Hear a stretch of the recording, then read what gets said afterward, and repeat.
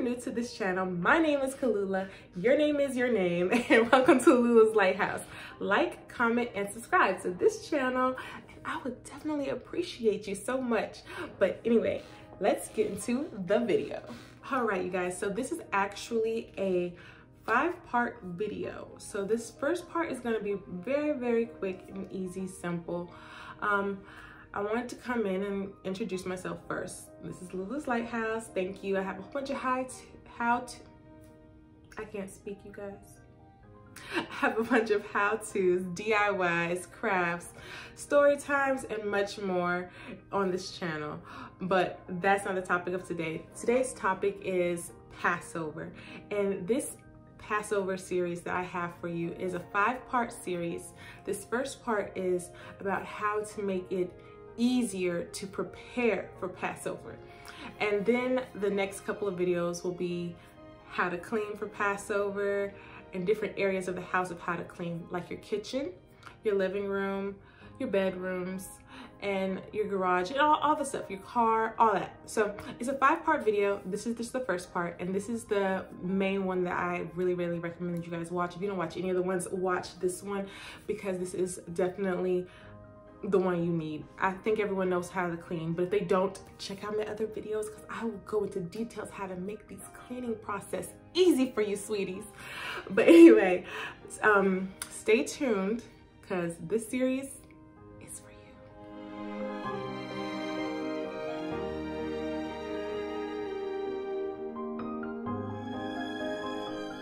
Okay, so first things first is labeling. Labeling is the key part of making it easier for you during Passover. So I start this process 3 to 2 months before Passover even starts. That's just because I'm a very busy person. I have a 1-year-old, I'm a wife, I have a lot going on. So I don't like to be overwhelmed with things. So what I recommend is you go to like the Dollar Tree. Don't spend more than $1. If you want to, that's on you. I'm a little bit frugal. So you go to the Dollar Tree, you buy some stickies. I have some stickies, I'm gonna show them right here. From the Dollar Tree, there's 360 in there. There's also a whole bunch of other stickers that's like 500 pack for like the little shiny ones that you use for school. So any kind of stickers you wanna use, you can use. But you don't have to do this. Let me just make that disclaimer. This is what I do, and I think it makes it a lot easier. So this is what I use, and what I do is I look at the back of all my products that I have, and if I see any leaven agents in there, I put a sticker on it. So that way I know that it's something that I have to use in quickly, and I put all my labels beside barcodes. So if I have something beside a barcode, I know I have to use it. So that way I won't be like, where did I put this sticker at? You know, looking all over the box. If I know there's a label on there with the barcode, I'll put it on there. If there's multiple labels and multiple barcodes, then go ahead and label all those barcodes on the box. Before you put any food away, if you go grocery shopping, while you're putting up your food, just make sure you read the back. As you see, there's leavening in there. So I put the sticker right on the barcode, so that way I can put it inside my cabinets. All right, this is something I already had, but I just wanted to go through my cabinets again, just to always make sure and put a barcode. Put it on the barcode, sorry. All right, and we will look at the ingredients on here, see what they have going on. It is leavening in there. I'm going to put a list up of leavening stuff so you can also be aware of it. And I'm going to put it on the barcode. So now I have 3 items that are already going to be very easy for me to know that they have leavening in them.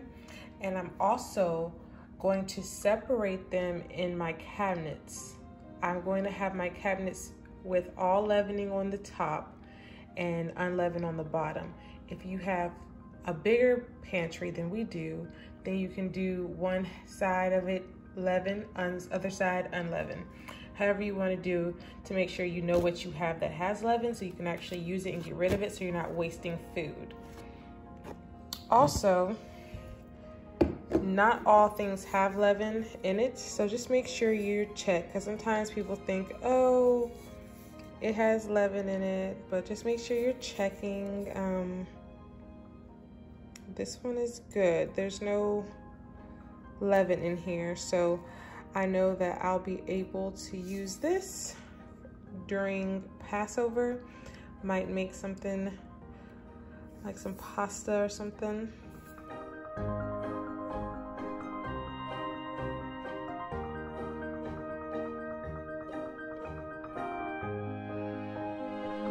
When it comes to actually buying makeup, hair products, or anything like that that may have leavening agents in there, I always look at this anyway when I buy anything. I'm just a label reader, but if it has anything like that, I make sure to, when I first buy it, to check that first off. That's something I just do. This also will save you time during this process, so I will label the products ahead of time. Also, this is another tip that has nothing to do with this, but if you are a sister or anything like that and you buy makeup usually has an expiration date on there. So if you look at your products, it may say on the thing a 12 months after opening, or 36 months, or 24 months after opening. I always recommend that you just, with a Sharpie somewhere on there, just write the day you opened it, so that way you can know when you throw it out, or you can write down the expiration date that should be after you open it, because their expiration date is on there for a reason. And I can't tell you how many times I've seen people using products that were like expired, and they're like, I don't know why this isn't working for me. It's because it's expired, girls. It's gone. Yeah, it's over with. So definitely do that. Definitely put stickers on them. Organizing your pantry. So once you get all of your stuff labeled with the barcodes and stuff, if you're doing this ahead of time, like I do, like about 2 months or 3 months ahead of time, then you can just leave your pantry the way it is. You really don't have to nitpick and organize it. It can just stay the way it already is organized.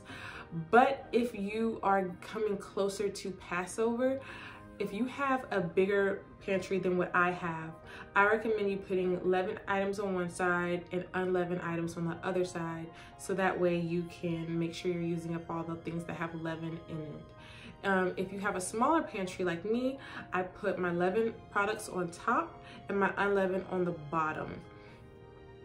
So that way I can kind of like gauge. Another thing is that when it comes closer to Passover, cleaning your refrigerator and your freezer are very important.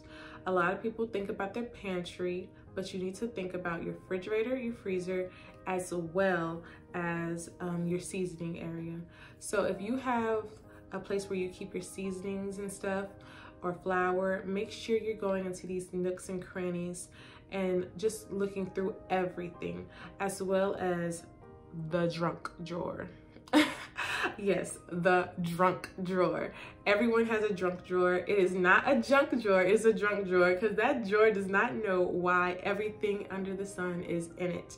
You probably have ketchup packets in there from 3 years ago. Let's get rid of it. I always make that my mission to clean the junk drawer every single Passover, to make sure there's no leaven in there, as well as just going through all my drawers that I never go through because I'm just like, oh, it's just full of junk. Go through them. You never know what you threw in there. These are just some tiny tips of how to do those, but please stay tuned to my next video, because I will go into detail of how to clean the kitchen, your baseboards, all that. So like, comment, subscribe. I appreciate you. Next video will be dropping on Wednesday, so stay tuned. I also wanted to go over something really quickly too with waters. It's very important to check your waters. There's also some waters on here that I didn't post that are actually clean, and what is clean is Aquafina is a good one, and I believe the other one is, I'll just post it if it is or not, I can't think. But make sure you're checking your water. Le Bleu is clean. Let me stop saying clean. Le Bleu is Passover safe. There's no carbonation. It's kosher, as well as Crystal Geyser. It is a spring water. There's nothing added in there. Now, the other waters here, like this vitamin water, it is full of leaven. We wouldn't drink that during Passover. As well as this electrolyte water. It has bicarbonate in there. And surprisingly, purified drinking water has sodium bicarbonate in there. So, no bueno. And I've never had this before ever. I just picked it up in the store, and it has carbonated water in there. So it as well is not good for Passover. These are just some of the waters that people may look at or see. Out of these 6, these are the only 2 at the moment. But Aquafina is another one that is good. These are what we drink during Passover, Le Bleu and Crystal Geyser.